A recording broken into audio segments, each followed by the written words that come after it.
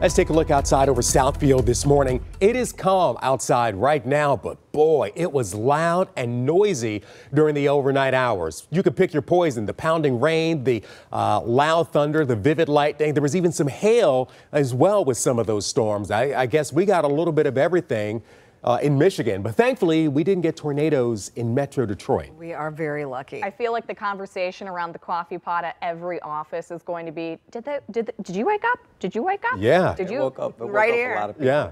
But I think for us, it was almost right on time. It's like, oh, I guess I'll just get up. It's time to wake up I anyway. know, right? Right. A natural alarm clock. Right.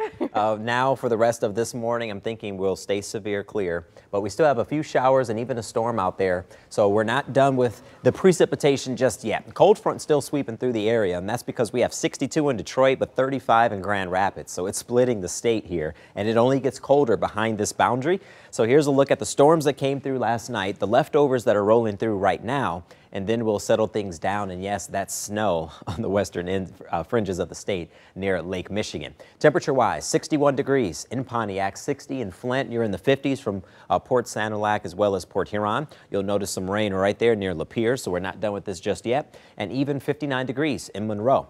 Temperature trend over the next 36 hours. It shows the numbers are maybe in the 60s right now, but by lunchtime and beyond, we dip down into the 30s and the 20s. And once that colder air is here, it's here to stay at least until tomorrow evening. So we'll look at 62 for this morning start, 32 for the ride home at the bus stop. And you'll notice the note there. It's going to be windy. These winds are going to kick up anywhere from 30 to 40 miles per hour or greater. So there is a wind advisory in effect. That's because those winds are strong enough to cause some issues all their own. So that's something we'll have to watch for you. The colder air really will be felt for tonight as we go back down into the 20s. So it's feeling like winter again. Thanks to those winds from the northwest at around 10 to 20 miles an hour, it's going to feel about 10 to 15 degrees colder than the numbers you see right here.